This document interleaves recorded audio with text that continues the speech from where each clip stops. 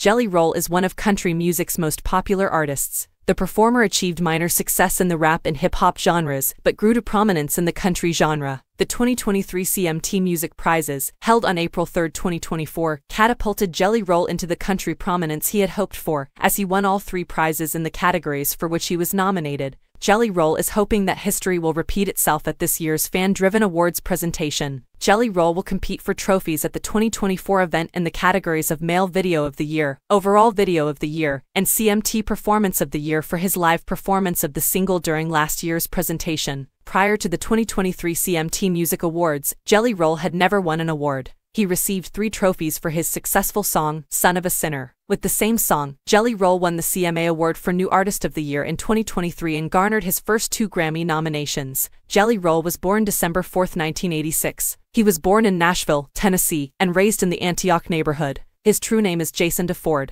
He explained that his stage moniker comes from his mother. She gave it to him when he was a young and chubby kid, and it has stuck ever then. Buddy DeFord, Jelly Roll's father, was a well-known salesperson and liberal who taught him the value of fighting prejudice. Buddy was not only Jelly Roll's father, but also his best buddy, and he continued to advise him until his death in 2019 from leukemia.